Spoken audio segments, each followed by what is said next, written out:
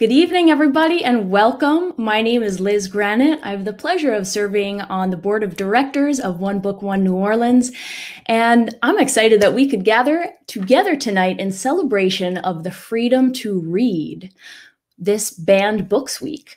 And tonight we get to discuss what are incarcerated people permitted to read, what books are banned from jails and prisons, and why, and what obstacles do educators working in adult and juvenile prisons face? And for those of you who are joining a One Book event for the first time, let me tell you a little bit about what we do. For those who are coming back, thank you so much. Glad you could be here tonight. So One Book, One New Orleans selects one book each year, and we encourage everybody in the city to read that same book at the same time, with the intention that we're going to grow stronger as a community through our shared reading experience. And in fulfilling that mission, we have to recognize that the functional literacy rate among adults in our city is approximately 27%. So we do extra layers of outreach to make sure that when we say we are One Book, One New Orleans, we really mean it. And we do this by developing a curriculum around each year's selected book, and we get that book into adult education programs, both in Orleans Parish as well as 6 other parishes throughout Louisiana.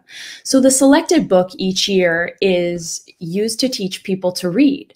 And in addition, we also get it both into adult and juvenile prisons, and we get the book into the ears of the blind and print disabled thanks to a partnership with WRBH Reading Radio for the Blind.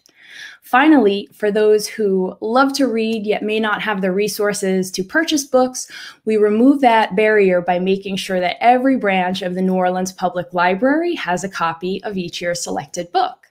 And this year, our 2021 selection is The Yellow House by Sarah M. Broom. And if you haven't read it yet, I highly recommend it. We still have lots more programming coming this year. And in a moment, we're going to hear from some really incredible people offering really valuable insight on this topic of banned books. Tonight, we get to hear from Maryam Henderson-Uloho, founder and director of SisterHearts Decarceration Program, Byron Goodwin, a founding member of the Travis Hill Schools and Break Free Education and the director of schools, and Susannah Rosenthal from Louisiana Books to Prisoners. Tonight's discussion will be led by Candice Huber. And Candice is a 6th-generation New Orleanian who owns New Orleans' premier geeky, queer, progressive, and genre-focused bookstore, Tubby & Coo's Mid-City Bookshop, named after their grandparents. Candice serves on the National Diversity, Equity, and Inclusion Committee, Science Fiction and Fantasy Task Force, which sounds like a lot of fun, and the Independent Bookstore Day Advisory Committee for the American Booksellers Association, and is a writing, editing, publishing, and virtual event consultant. They are often behind many of our One Book, One New Orleans events, behind the scenes, making it all happen for us. They are also helping to develop the store operations module for the Professional Bookseller Certification Program. In the before times, they hosted the Writers Forum on WRBH Reading Radio, focusing on interviewing science fiction and fantasy authors. Candice established Tales Publishing in 2018, which has thus far published 3 books, with the 4th coming this fall, a role-playing game supplement called Carnival of Creatures, focusing on Louisiana monsters of myth and legend. And if you're not following the Tubby & Coo's Instagram, you got to get on it. Your reading list will thank you. So without further ado, I'm going to hand it over to Candice to get our Banned Books Week celebration, Banned Behind Bars, started. Thank you so much, Candice. Thank you, Liz, and hello, everyone. I'm so happy to be here this evening to moderate this panel. And I'm actually going to let everyone introduce themselves. Megan, if you want to bring everyone on. I am excited this evening to have Byron and Maryam and Susannah with me. Hello, everyone. And I would like to just go around and have, I got a wonderful introduction from Liz. So I want you all to introduce yourselves and tell us about you and what you do and your organizations. So Byron, you want to go first? Yes, thank you, Candice. My name is Byron Goodwin, and I am the director of Travis Hill School. I work under Break Free Education, and my job is to provide education to young adults and juveniles inside of the correction facility. So we operate out of the Orleans Justice Center and the Juvenile Intervention Center, which is the juvenile center. I've been with Break Free for the last 6 years, and I love the work that I do. That's amazing. Susannah, you're next on my screen. Hi, I'm part of Louisiana Books to Prisoners. We're an all-volunteer collective sending free reading materials to incarcerated people in prison, jail, and ICE facilities now in Louisiana, Alabama, and Arkansas. Our service area has changed based on our capacity. I'm excited to be here with all of you today. Thanks. Awesome. And for Banned Books Week, Louisiana Books to Prisoners actually has a wish list. So if you want to support and buy things off the wish list, it is in partnership with my bookstore, Chubby and Coos. And if you go to our bookshop site, you can find that, which maybe Megan can put a link in the chat. I'll put it in the private chat and Megan can link it in the real chat. And then y'all can go buy stuff off of it for Books to Prisoners. So thank you, Susannah. And Miss Maryam. My name is Maryam Henderson-Uloho, and I am the CEO and founder of SisterHearts Inc. And we have a thrift store that we use for decarceration. I myself spent almost 13 years in prison, and as a result, I was traumatized. So we now have a place where people returning home from society can come to help reverse the trauma of incarceration. But first and foremost, I want to say thank you so much for having me on this panel. It is truly an honor.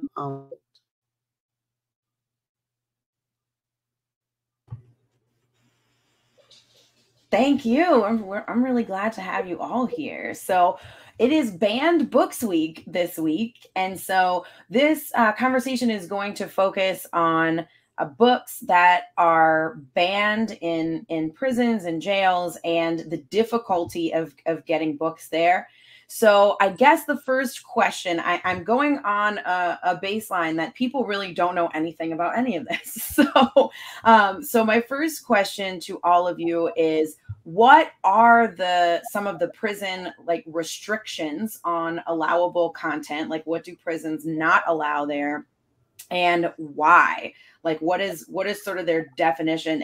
In looking at this, it all seemed very arbitrary. So I want to hear all of you why about what things are banned and why they are banned.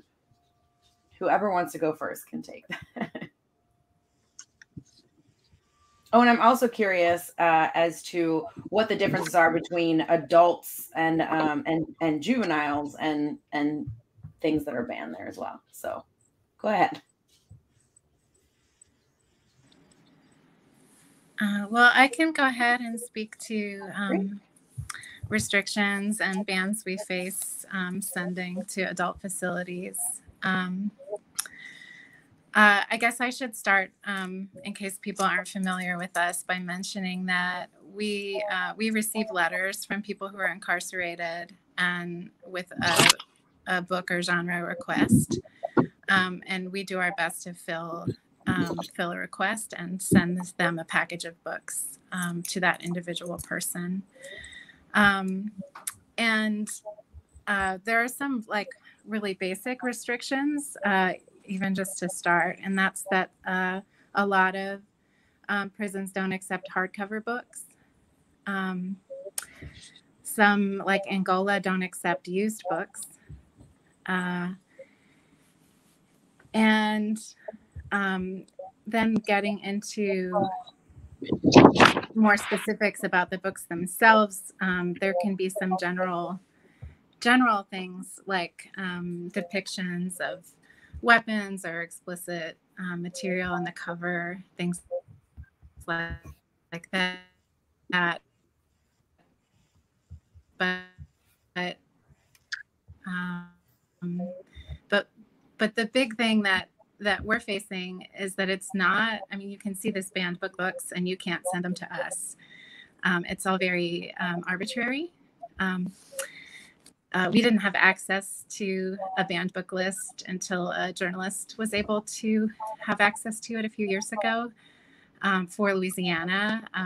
You know, other states have different experiences with that. And we find that a lot of it just comes down to who's working in the mailroom, their relationship with who the books might be going to, or their idea of what's acceptable, and not so much like based on the list of specific titles. So we're working from this vague response where, like, we send things out and then we get things back and we extrapolate information from what we're getting back, sometimes with an explanation and sometimes without. So that's just a general overview. Well, that sounds, one, super frustrating. And also, what is it with used books? Like, why used books? Well, often, yeah, I mean, I don't know what the current explanation for that requirement is. Often justifications for restrictions are about contraband, suggesting that there's contraband coming in through books. Data does not back this up as a frequent occurrence. In fact, in Washington State in 2019, the Washington Department of Justice cited some changes in allowing books based on 17 instances of contraband. But after a public records search, that was just, all the instances were due to a bad data search, like a database search that was in error. And so things with the word book in them or something came up, and they had nothing to do with books coming from prison book programs. So we're seeing things like that happening where it's not actually based on occurrences, but we're being kind of scapegoated for, you know, for things coming in when that's just, you know, we're not a big source of that kind of occurrence. So just reminds me of, like, in movies when you see, like, they cut the pages out of the book and put the contraband. It's like, that's not a real thing, right? So, but that's what it makes it sound like, right? Like, these restrictions make it seem like that's what people are doing. And it's like, no, that's, you know, only in movies. Anyway. Well, the other, I mean, Angola does allow us to send new books, but the other thing is there's a big move, you know, there's money to be made. And so there's a move toward only allowing certain vendors, books to come in through certain vendors, which greatly limits access. I think, was it in Pennsylvania or New York? I can't remember now, but I think maybe it was New York State. There were 5 vendors proposed to allow books, and the total number of books was just over 100 books. I mean, that's like such a limited variety. I think 20 of them were coloring books, you know, like that's not a variety of reading materials available to people, but that's stemming from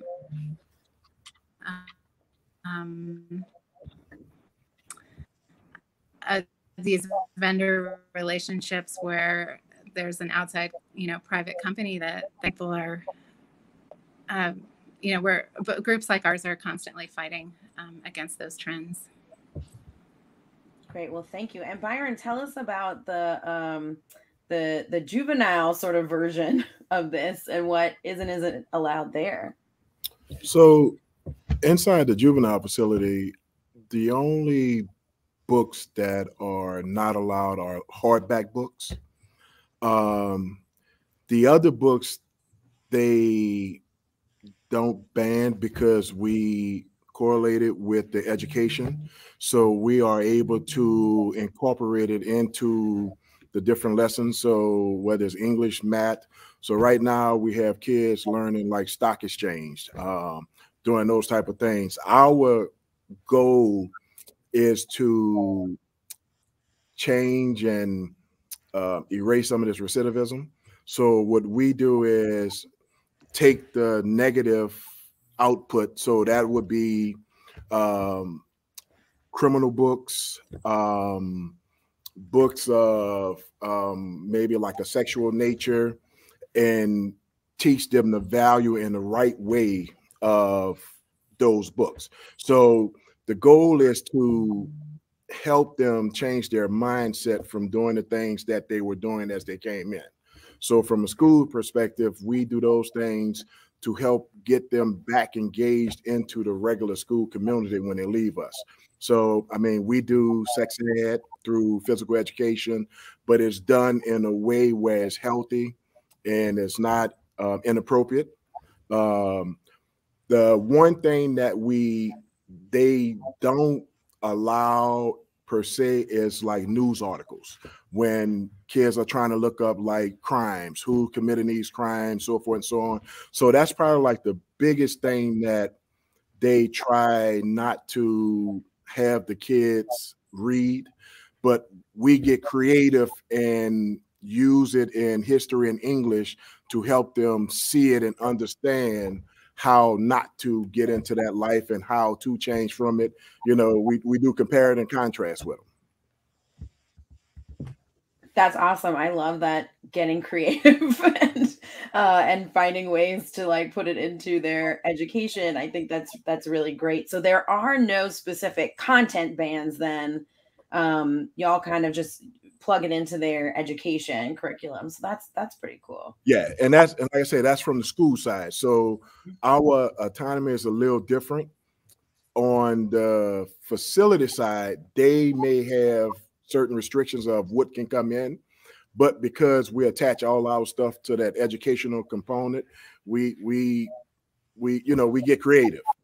So and if we didn't get creative, they probably would stop most of our stuff as well. So we get creative and attach them to the lesson plans and the different units within the school. So and attach it to the state standards. So.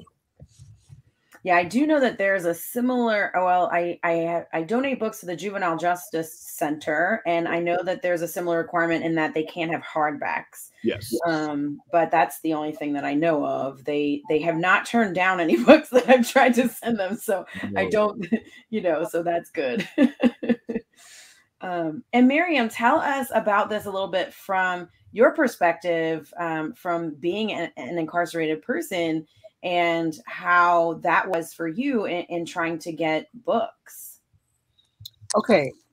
Now, I need to let it be known that I'm going to be very transparent, because I'm not coming from any other point of view other than an institutionalized mindset. And so I want to make sure that everybody's very clear on that, because, sometimes that can be offensive to other people. But you mentioned several things that I wanted to address. Packages that comes in, that like when I send books to a lot of the inmates now, I can send them from my store, which is a thrift store, but we have to have the stamp. So I had to have a professional stamp that stamps the books versus handwriting to say the name of my organization. I'm not sure what that means, but that's what we had to do. Okay. The other thing too is I could put stamps on the package, but I've come to realize that they prefer when the post office gives me the stamps, the white label from the post office. They prefer that. Now, I'm not going to be in denial and act like, all inmates are saints, because that's not how they work. A lot of times there's drugs under the stamps, and you can do a lot of things, and I was on the side where I saw a lot of things take place. And so I have a very good understanding of why correction officers are needed, why the discipline. I clearly understand, because we are dehumanized, demoralized, and desensitized in prison. So if you dehumanize people, then how are you expecting them to have the moral sensitivity that we're supposed to have as human beings? We're behaving and we're coming strictly from a dehumanized, animalistic mentality, mindset. The other thing is with the used book, um, Suzanne was talking about why they can't you have used books. Well, I'm going to just share a different light, because a lot of times now I send used books all the time because we're from a thrift store. And so I just send the books because that's all I have. But a lot of times when you have really hardened criminals that are extremely thorough with their criminal wisdom, messages can be sent inside used books because we can underline certain words and we could talk about escape and all kinds of things. We could tell you, and Mr. God Goodwin up there, he can confirm what I'm saying. We could send all kinds of messages to hurt your staff, to hurt another inmate. We could send messages to do all kinds of things through used books. Now, the COs, it's their job to be able to decipher stuff like that. But I'm just telling you from an inmate point of view that that's one of the reasons that the used books is such a big deal sometimes. And then the contraband that can come in through books, period, whether it be new or used, is unbelievable. Even the paperback books, we still have ways of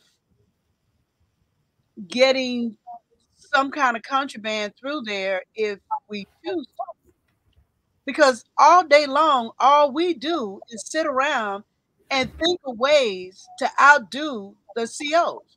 So for one CO, there's 100 of us. One CO can't do nothing with 100 people. So 100 people only have to think about the mentality of one person versus one person having to think about the mentality of 100. So those are some of the reasons why you have so much uh, tension, sort of, problems in sending books. And hardback books can contain all kinds of contraband, from drugs, money, to you name it, stamps, all kinds of things can be hidden inside the hardcover. Now, one of the things that my focus is decarceration. And there are so many institutions that haven't a clue about what decarceration means. Decarceration means reversing the trauma of incarceration. When I first got out of prison, I worked in the little juvenile prison on Milton Street. I'm the first one incarcerated to ever work inside that facility. And as a result of my work ethics and my decarceration process, I was able to open doors for other formerly incarcerated to work in that facility. But let me make sure that I'm very clear. When I say decarceration, if you've been in prison, even if it's only been for 30 days, your mind is dehumanized. So if you incarcerate a person, you must decarcerate them. And it doesn't matter what age.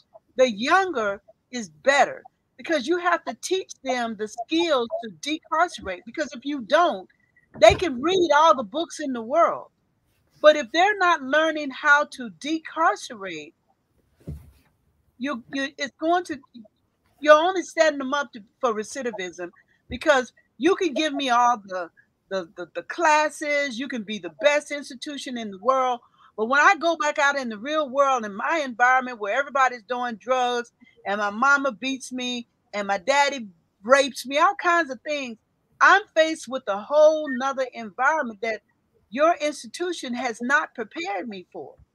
So through the decarceration program, you prepare these young people and old people to survive in society. Right now, prison don't do that.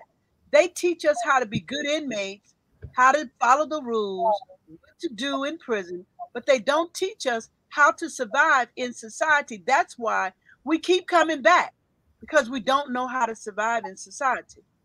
So the books is very, very important to us, because I was, as an inmate, books to prison, I could almost say saved my life. But they only allowed us to read novels in prison. I could read all the romance stories that I wanted to read.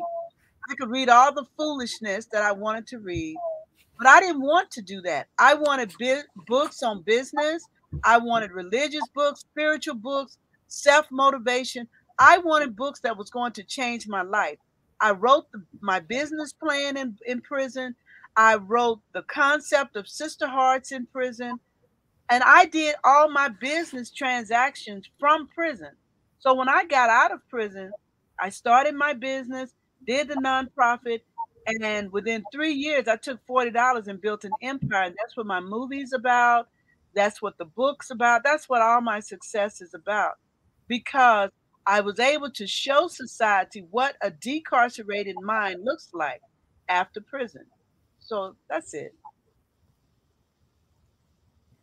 Thank you so much for that and for sharing your story with us, because you're amazing and everything you're doing is amazing.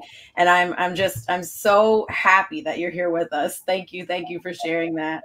And so the next thing that I'm wondering too is, like, who makes these decisions about what is and isn't allowed, especially, Susannah, for adult prisons? Like, who is there, like a committee? Is this like who makes these decisions about what to ban and what not? Is it just like you're saying, the male person just decides what goes through? That seems to be what it is.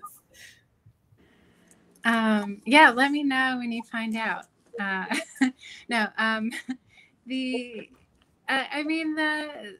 The State Department of Justice are making, decisions about lists, for states that have that. But yeah, as I mentioned before, a lot of it just comes down to who's working the mailroom at a particular facility on a particular day.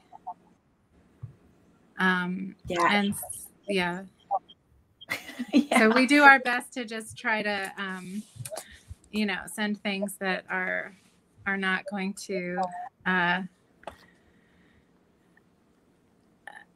are likely to get through. We try to,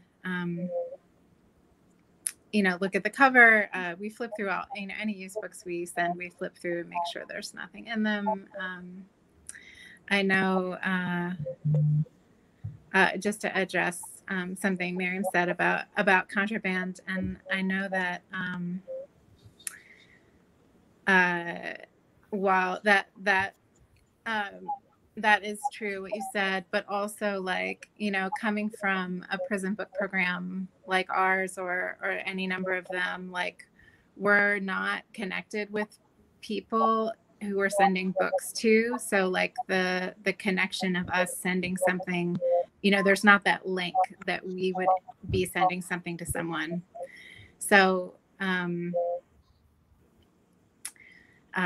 in addition, like, usually I think a lot of times the books are x-rayed at the facility, depending on the place they're going. But they're different, kind of stopgaps. But in terms of who's making decisions, it does seem pretty much up to the individual facilities.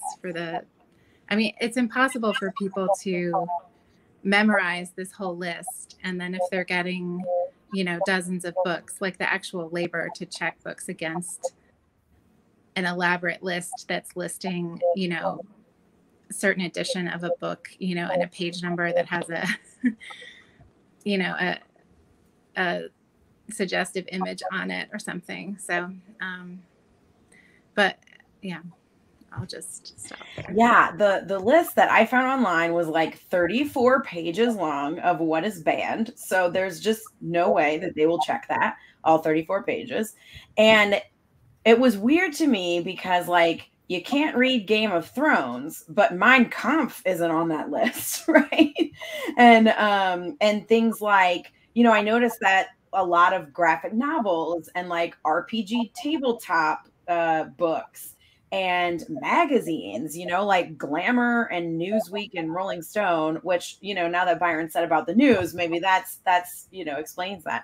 But it just seems like a lot of like printed materials with pictures are on this list. And also like things about like anti-racism and social justice. And, you know, a lot of books by Black authors are all on this list. And it's like why are these things seen as a threat to security in these situations?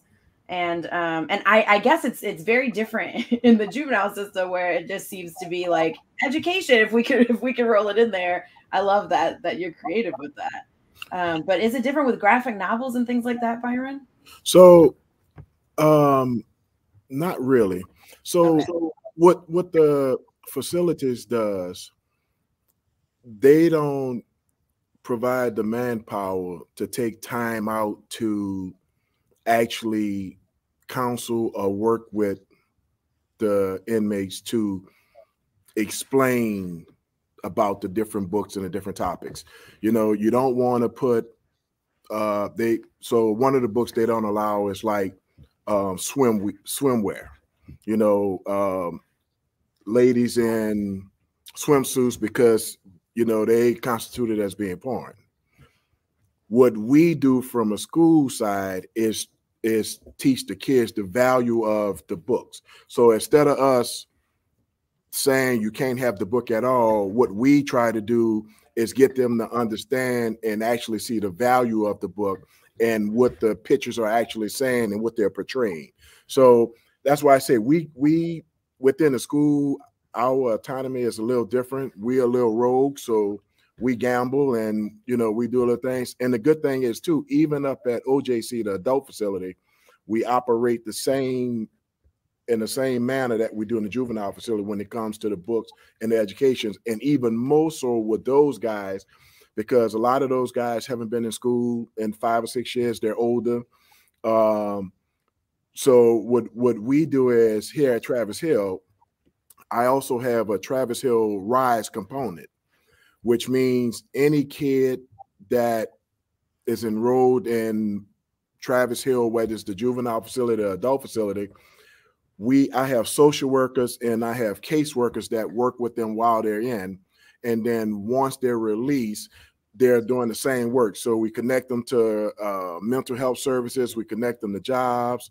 We connect them back into school. We do work training. And I got a guy who does C-Tech with some of these guys. So, you know, we try to do the whole gambit of receiving them when they come in and trying to walk with them when they leave.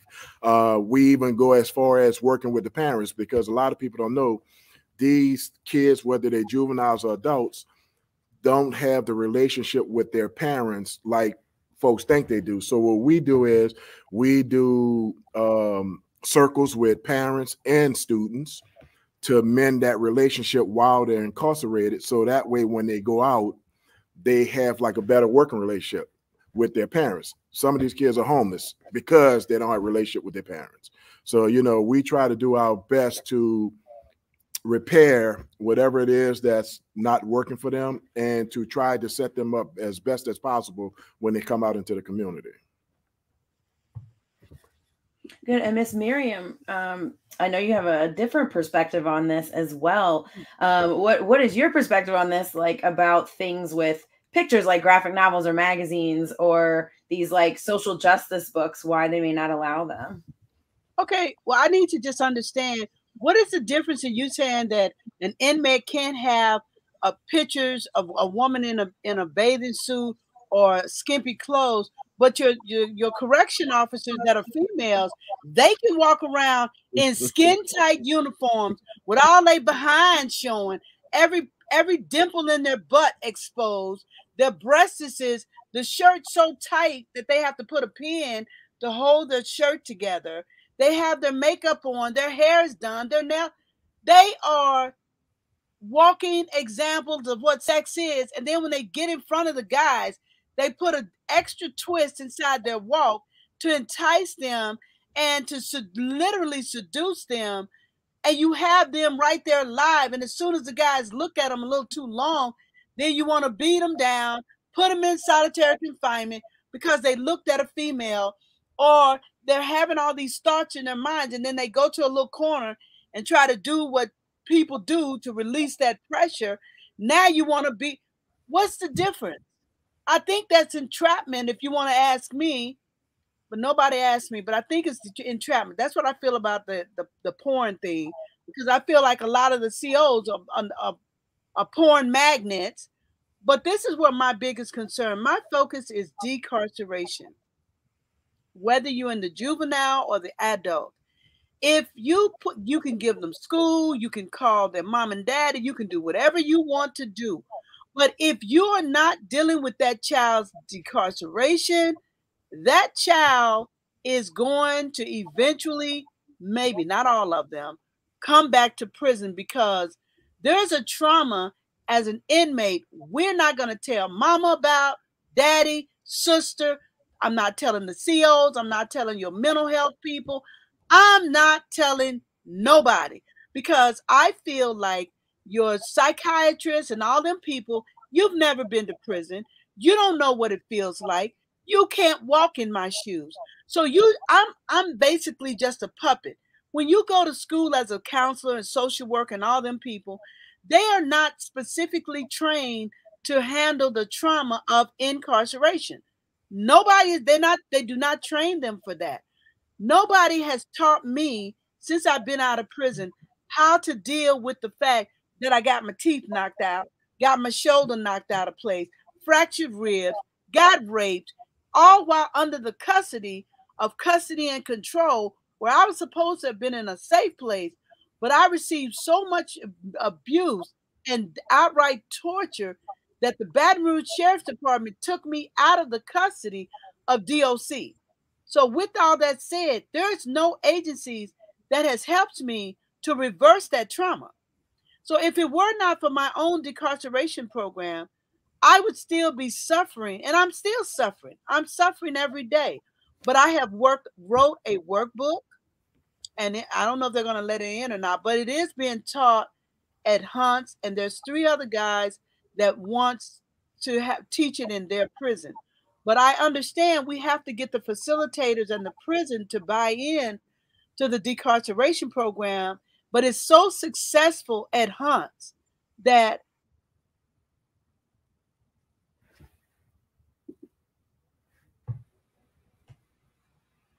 Well, I think Miss Maryam may have frozen up there. So hopefully she comes back in a second. But in the meantime, I wanted to talk. There was a question actually that was placed by an audience member that I actually had as well, because I've talked to Susannah about this in the past, trying to donate fantasy books to prisoners. And maps are not allowed, like even fictional fantasy maps. If there's a map drawn in the book, they're not allowed. So can we talk about this? And that was a question from the audience. Like, what about the prohibition on maps? Like, what's up with that? Why? Do you have insight into that, Susannah? Well, I mean, I guess, there's some basis in like, well, it could be an escape map or a map of, some, the air conditioning vents or something. Like, I don't know, like that this stems from, that might come from a rational place. But yeah, like the people working in the mailroom are not going to be like analyzing what the map is. It's like, oh, no maps, and so it could go out, and it's possible it might get through, but we get those sent back frequently, even for fantasy worlds. So we just have limited, we'll tear out the page, or if possible, and so that's really limiting to history books, fantasy books. I can't remember which state has banned the Klingon dictionary, I guess for similar reasons, like communicating in some you know, but, you know, we're just, you know, guessing the rationale behind the rules when there is one. Yeah, and I, you know, it is. I mean, I, as a sci-fi fantasy store, I've just experienced it with fantasy. There's Miss Miriam. Hey, we're back. My hotspot just died on me. I'm so no. I apologize. Oh, it's okay. But like I was trying to say, I'm so sorry. But what I was saying was that the decarceration concept is so extremely important to the success of any penal institution that once it starts to take over, this country is going to be on the map, because as soon as you incarcerate a person, you instantly should start working on the decarceration process in order to reduce the recidivism and crime. Because if you have when the judge sentences us to prison, he don't sentence us to prison to be beaten and misused and raped and all. That's not part of my sentence. But when that stuff takes place, the administrators, they cannot always control what is happening to us because they're not there with us 24 hours a day. So whether you put me in the best programs in your prison, it doesn't matter. If I am not a favorite of the guards, which I was not a favorite, you guys have no idea what they do to us. So when we get out of prison, we're so ashamed that we don't want to tell anybody what happened to us. And the youth, with the young people, they rape in prison too, because their little hormones and testosterone or whatever you call it is running all over the place, and they don't have no girls, so they're just as deadly as a full-grown man in prison. And that when a kid gets raped in prison, they're not going to always tell. You know I didn't. I was so ashamed. I never said a word. So I'm just, okay, I know I detoured a little bit, but I'm just saying we need decarceration. And I think with the decarceration process, like with the workbook that I've written that workbook since I've been out of prison and is working through a lot of the trauma. But I need administrators to be able to allow the workbook to go into the prison.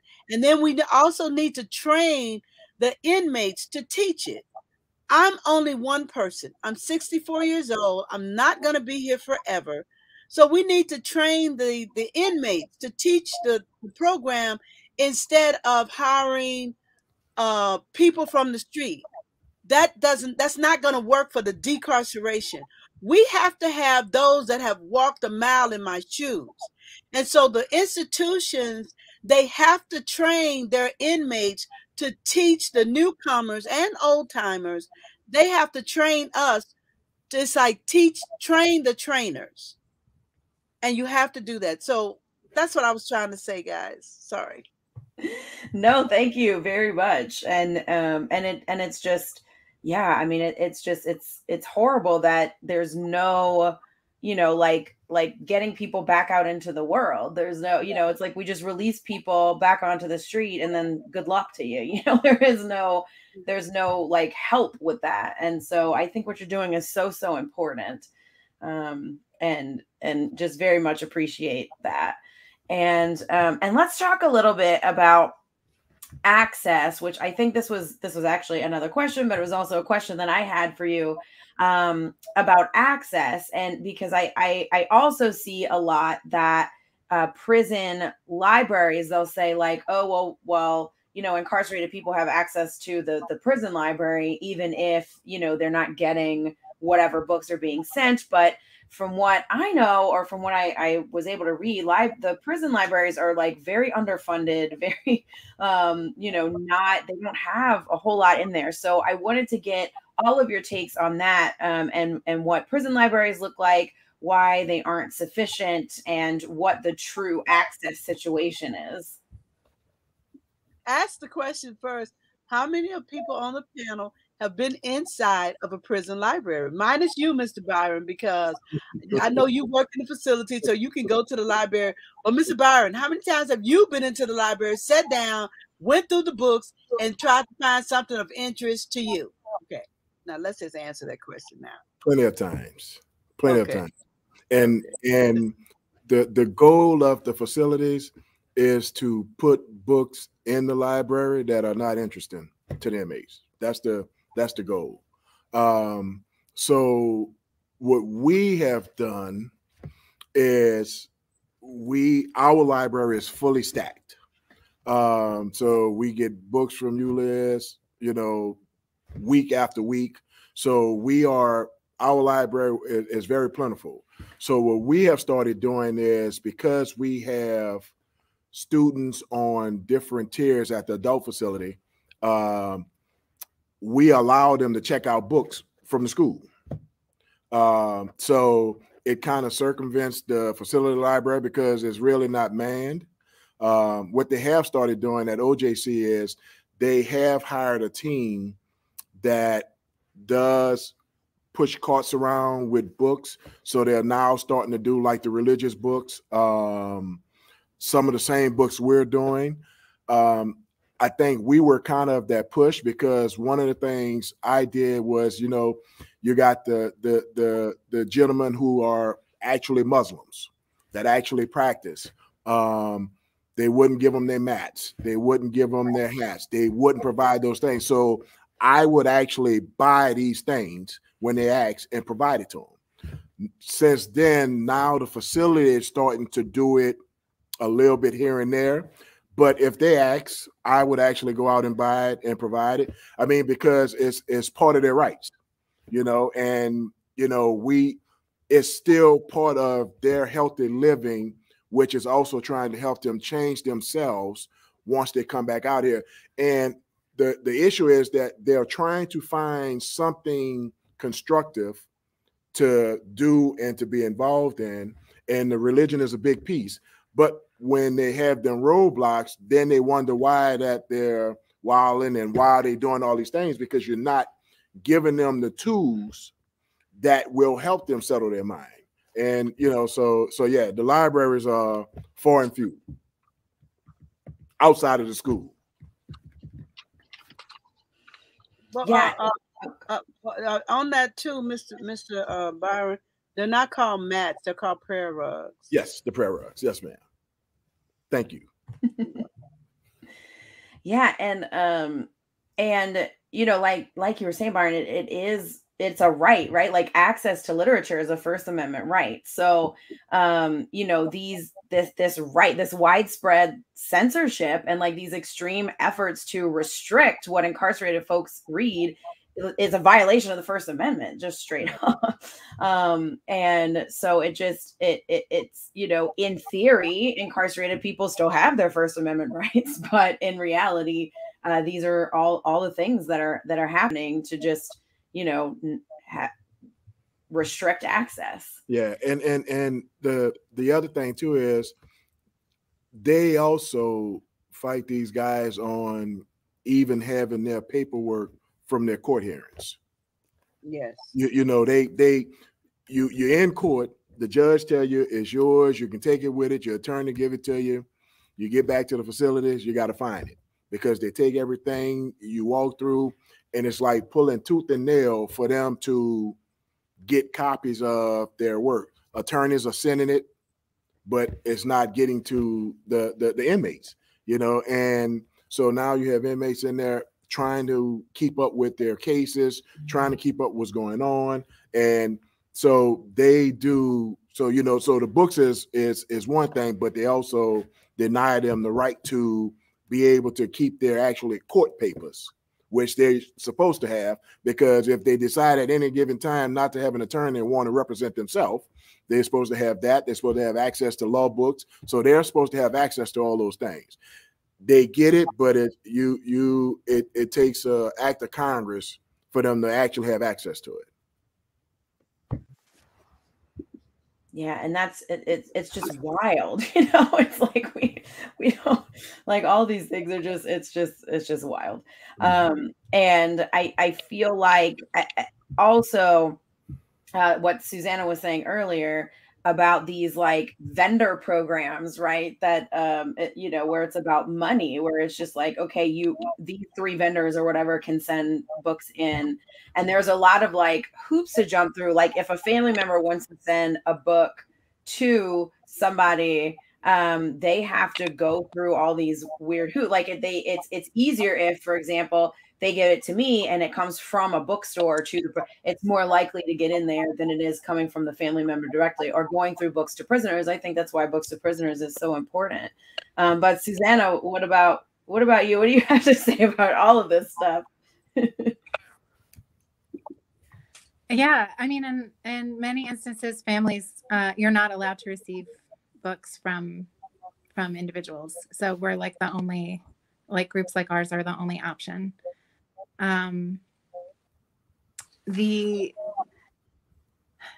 Which makes it really important. And the same, with providing a prayer rug, like that's like a separate thing, but related, to religious books. You can't bring that with you, and a family member can't send it to you. So somebody has to provide it. Like how can that happen?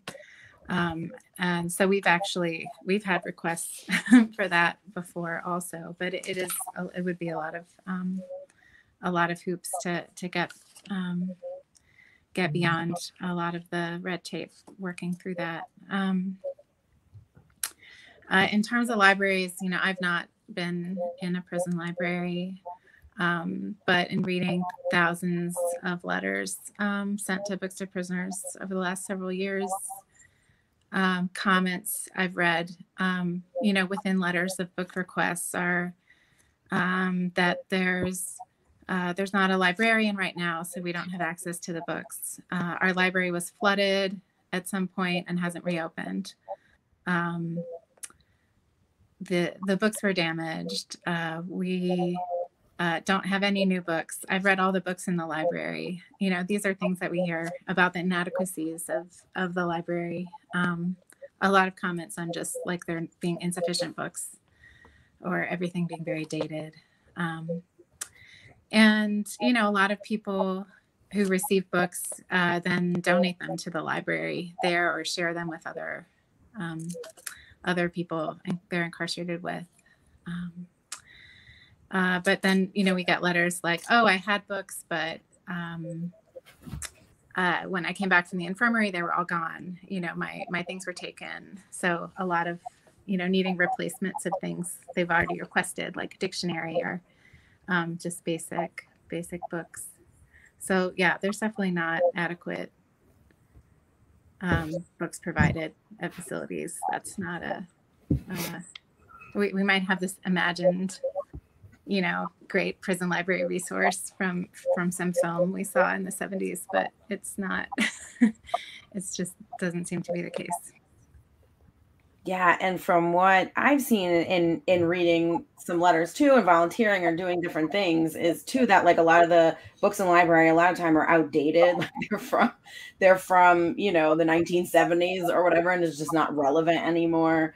And a lot of officials, when you push them on this stuff, will say, "Oh, but the library," they kind of fall back on that as an excuse, and it's not good enough, right? We need to. So what are all of you have advocacy efforts?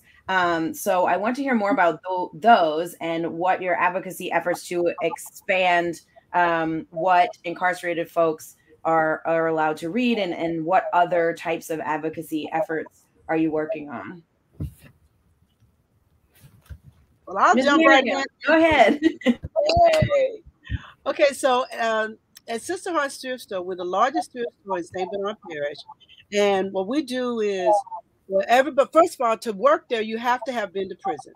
We discriminate, okay? And unapologetically, we discriminate because there, you have to have been to prison in order to work there. So that's the first thing. But when society comes in to support us and patronize us, and I ask everybody, because I'm so transparent, I'm like, look, you got somebody in prison, you've ever been to prison before? I normalize the conversation when I know it's not normal in this society. And when they tell me that they have a loved one, I say, well, I need their DOC number. And then I start taking their DOC number, and as those family members make purchases at the store, the money they save, I send to the inmate. Like today, there was a guy, I don't know, I don't even remember his name, but his daddy was in the store and he's bought several big pieces of furniture. So what we did was I said, hey, your dad shopped with us, and here's a donation for you. And being an inmate, that is the most wonderful feeling, to get money from a total stranger. So that person knows that their family is remembering them. It is one of the most transforming decarceration methods that you could ever imagine happening. So what we're doing is we're helping to decarcerate while they're still incarcerated. And then we're incorporating society, the community, our customers and their family in the process of them decarcerating while they're incarcerated. And so, we're just, it's really a phenomenal movement that's taking place, because society, people, the community, the customers, they're beginning to talk about decarceration, and they're beginning to ask their loved ones, well, are you institutionalized? Well, a lot of us will say, no, I'm not institutionalized, but that's a lie. We are institutionalized, because I'm institutionalized and I am very successful, but I'm still institutionalized, and I need to decarcerate in order to be a better, more productive citizen and an asset in society. So that's what SisterHeart does. We focus on decarceration and helping to reverse the trauma of incarceration. And we try to give light to those that are institutionalized, and let them know that it is not all the negative that society tries to make it out to be, because there's no way you could be in prison 5, 10, 15, 30 years and not be affected. And so that's what SisterHeart does. Yay. And everybody, Megan had put a banner up, so everyone go to the website. It's sisterhearts.org, and go check that out as well. And I'm sure that there's more info there if folks want to donate or help out. And okay, Byron, what are y'all's advocacy efforts there? I know you told us about what you do, but are y'all advocating, to what else? So we do a lot of advocating. So most of our kids are what they would call special ed. So they have some type of trauma, some type of component. So we advocate for them to we teach them basically to advocate for themselves. So all our kids that have IEPs, our kids write their own IEPs, because we found that when adults write kids IEP, it's not what the kid really wants to say. So what we do is we allow them to create PowerPoints and allow them to present their own IEPs. So when they leave our facilities and they go back to their home schools, they're able to pull up their PowerPoint, present their plans, present their goals, and they're able to talk and tell the schools what their needs are. We also do a lot of advocating for kids when they're going home, working with their families, trying to help them better their situations. Most of the time, it's like guiding parents to the right resources, because there's resources out here, but the resources are not getting to the areas where they need to get. So we do a lot of juvenile awareness with our families and with our kids and with the schools. That's amazing. And just for those, if you don't know what an IEP is, it's an individual education plan, right? Okay. So there you go. And Megan is putting in the chat that it's basically an individualized plan for students who have any kind of special learning needs, right? And also, so it's two. You have that, and we have a lot of kids that's gifted. So they have IEPs for gifted. So whether it's talented in arts, music, poetry, whatever it is, we have a lot of kids. You'll be amazed at the amount of kids that we have that have IEPs, but on the talented side. Awesome. And Susannah, what about books to prisoners? Like, we know clearly it's in the name that you're getting books to prisoners, but what about your other advocacy efforts specifically? Yeah, well, really, we're just trying to send books to people who are incarcerated, and we don't, we really just want to be like librarians, where people send us a letter with a request and we send them books. We all do it for various reasons, but to make life a little easier for people on the inside, to keep connection with, people on the outside. And, but it's really hard. Like, the any advocacy we do is just stemming from trying to send books to people who are incarcerated. We're constantly, watching trends across the country, moving toward tablets, not allowing groups like ours to send books. We get banned from sending to various facilities, frequently, because they've decided to only allow books from Amazon or, whatever thing is happening there. And, we're not necessarily part of that conversation. So we do try to fight those when we can, or at least, see if there's any way to work around it. Like sending only new books to Angola is one thing we do. But personally, we all keep an eye on what's happening in other states, especially because the trends will follow. So it's really interesting to me how large of a part capitalism plays in this. Of course, we live in a capitalistic society, but it's just insidious everywhere. Right? It's like, like you say, well, we'll only allow from Amazon, or we'll only allow from these certain vendors or whatever. It's all very just mind blowing to me. Someone who is like, my whole life is books, to have this happening. It's completely ridiculous. And so how can people like me and people like the people watching, how can we help? How can we help to create change? What can we do to, I don't know, do anything about any of this? What are some things that we can do?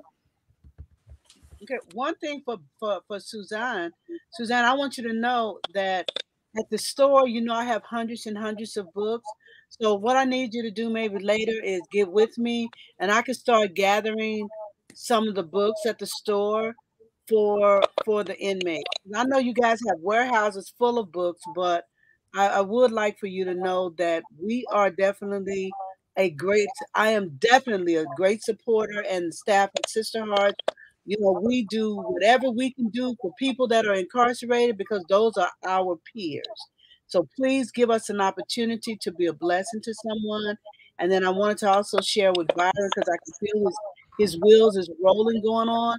Byron, anytime you need me to come to the school to do a presentation and to share with the young people, I want you to know that I am willing to be open to that suggestion. Ms. Mary, I got 2 graduations coming up, and I was supposed to find a speaker.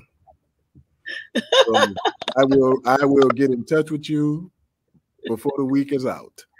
All right, I look forward to it. Amazing. And if I can help any of you at the bookstore, I have lots of access to books. I know Miss Maryam has tons of books. So yeah, if there's anything that I can do as well, I already work with books to prisoners fairly regularly. We also work with the Juvenile Justice Center for, just giving books. Like, I just shove books out the door if I can, and also help with fundraisers and like just whatever we can do. So yes, let's all help each other for sure. And of course, folks watching, you've seen all the websites for for all of these organizations, for Sisters Hearts, for Travis Hill, for Louisiana Books to Prisoners. And you can go to those websites, you can donate, you can volunteer, you can find out ways, I'm sure, there that you can help as well. And if anyone else, I think we have maybe 10 more minutes. So if anyone has any questions, post them in the chat and we'll be happy to answer them. Because I am running out. We have talked about like all the things I wanted to talk about. So I'm like really grateful for that. But yeah, I just, the one thing for sure, when I was reading this 34-page, I was like scrolling through this 34-page list of banned books. And it was just mind blowing to me that like things like all of the Game of Thrones books are banned and like Dungeons and Dragons, but again, like Mein Kampf isn't on there and things like that. And so it's just like, okay, so people can't read the Bible, but people can read Nazi stuff. Like it just doesn't make any sense to me. I'm sure it doesn't make any sense to any of you, but no. Yes. It was just like, I was reading this and I was like, this just makes absolutely no sense at all whatsoever.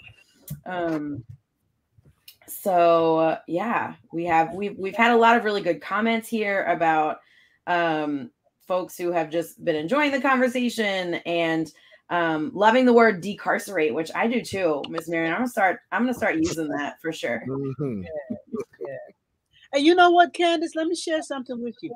Yeah. I would be so grateful if you would do that. And you know why? Because those of us that are suffering from incarceration, we need to hear that word. Because that word gives us hope. It's like, now I know what's wrong with me. Now I know why I keep going to prison.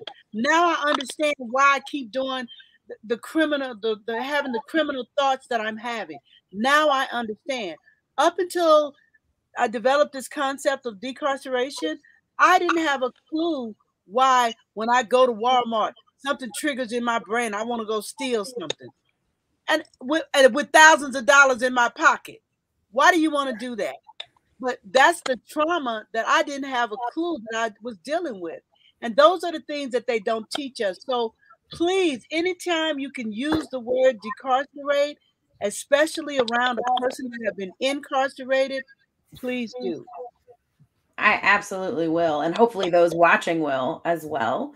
And we have another question from Liz. So the move to tablet entertainment, does it include ebooks? And what's the cost to individuals? Does it completely eliminate the access to physical books? How is that working with tablets and ebooks? And I'm curious about that for the juvenile system as well, if ebooks and tablets are becoming more of a thing. So in the juvenile facility, they're still doing regular hard paper books. Books online is good, but when you're dealing with youngsters, it's better to put a book in their hand because then it kind of helps them and teach them and trains them that when they're out, they can pick up a newspaper, they can pick up a book. So we still believe in the old fashioned of being able to put that book in their hand, and it allows them to read it when they want to read it, read what they want to read. So no, we're very much for the old fashioned way. Right. But Mr. Byron, I want to add something to that, and I don't know if there are any facilitators looking on. What I have come to learn is that a lot of us don't know how to read. So our behavior, we behave very bad. When I say we, I'm talking about inmates. Yes, ma'am. And as a former one, we behave very badly to camouflage and to cover up that vulnerability. We don't know how to read. And when you put a book in our hand, sometimes that book is so overwhelming and so intimidating, we just would rather go fight or do something criminal than to try to read, because we've been getting kicked out of school since we were kids. So we never really learned how to read. Now we're 50 and 60 years old and we still don't really know how to read. So I wanted to put that on the table, and I wanted to let you know that sometimes to send a older person a second or third grade book is not always a bad thing, because sometimes that's really the grade level that they're on. And the same thing with the young people too. They're not always on a level where they can actually read. Yeah. So what we do is when they come in, we do testing, and we test them for their math and their reading level. We get a lot of them that are not on a reading level at all. So what we do is, as we test them, we provide the work that's according to their level and group them with other kids that are at that same level. Because what we find is that if I put you in a group where they're so advanced, then you feel lost and you feel like I don't want to participate. So what we've learned is that we put them in their groups. We have a reading block for an hour every day, where all we do is read books. And you either going to end up in a group where you're reading a book, or you might be in a group where the teacher's reading and doing the question and answer. But what that does is that when these kids are then back in their regular classes, it makes them feel comfortable, because we are actually developing and growing their reading skills. But you are absolutely right. The biggest thing that kids do in school is act out. And they act out because of those reasons. I can't read, I can't add, I can't do these things. And instead of us as a community and the school taking the time to recognize that and to say, hey, this kid is not just cutting up to be cutting up. Let me find out what the actual reason is. And if we ever ask that question, we'll have a lot of kids that won't be suspended, won't end up on the street, because we can put the resources into trying to help to develop them and make them better. So you're absolutely right about that. I love that. I need an hour block every day for myself to read. That's amazing. Well, thank you all so very much. This was an amazing conversation. I have thoroughly enjoyed it. I loved hearing all of your stories and about all of your organizations. And I truly hope that everyone watching goes and looks up these organizations, looks at the website and sees what you can do to help, because it is Banned Books Week. And, you know, the books are banned for so many completely ridiculous reasons. So, so go and check these organizations out and see what you can do to help. And of course, yay books, because that's why we're here. So thank you all so very much. I believe that Liz is going to come back and tell us good night and tell us what's next for O Bono. So take it away, Liz. Thank you.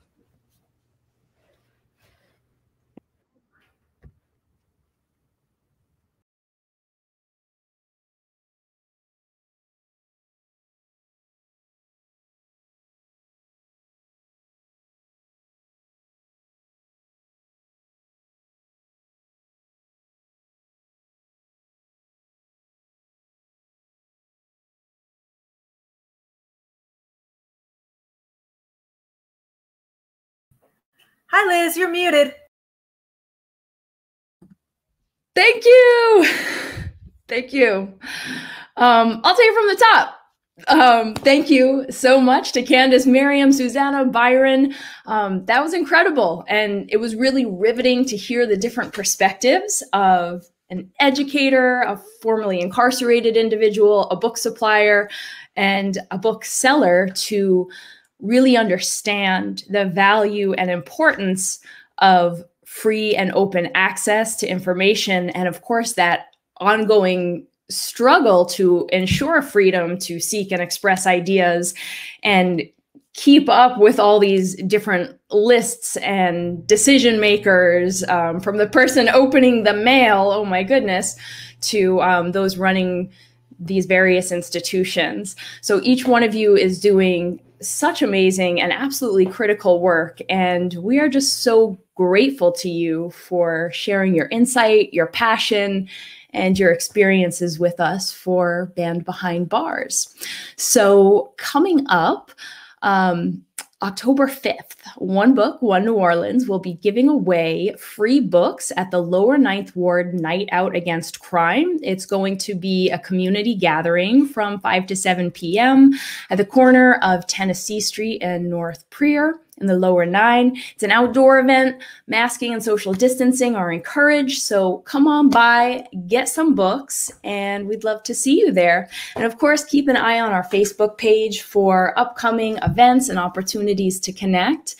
And once again, thank you all for being a part of Band Behind Bars, and we look forward to seeing you next time. Peace.